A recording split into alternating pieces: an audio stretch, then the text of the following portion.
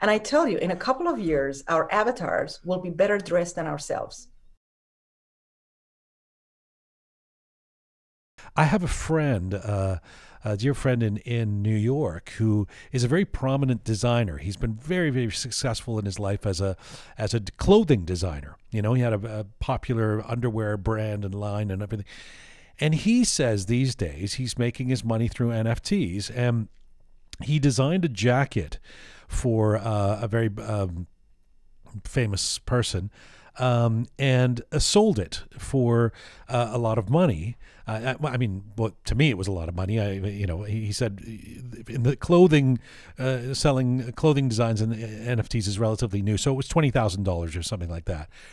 And I said, oh wow, well I'd love to see it. And he pulled out his phone and he showed me this picture of a jacket, like a design of a jacket, and I was like, that's great. Well, where's the jacket? There's no fucking jacket. The jacket doesn't exist. You know, it's just a picture of a jacket that he drew, and that part is the part where I just can't get my head around it. It's like, what is the value of that?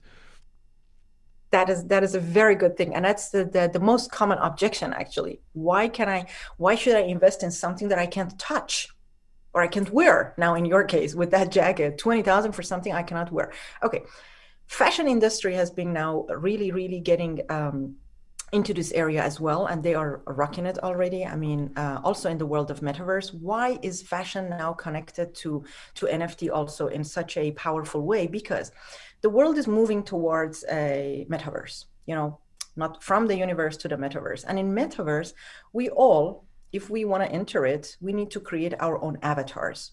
You know, this Awin and this Jian and the physical world are not meeting here. They will have a meeting also in metaverse. In that world, At the Abbey concert. But yeah. For example, in a concert, we suddenly bumped into each other, and of course, it would impress me to see you in that $20,000 jacket.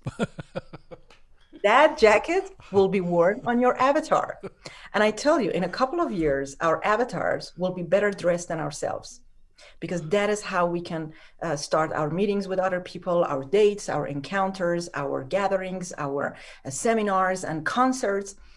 Many things will be happening there, and the world is shifting from the universe to metaverse. I mean, as a let's say outcome of COVID, now the modern school kids, they are not like us, that a lot of parents or a lot of adult people still craving for that old normal.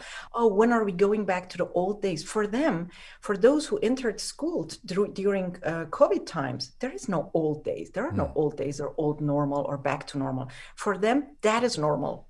And if I'm wearing the jacket at the Abbey concert, and you, oh wow, look at your jacket.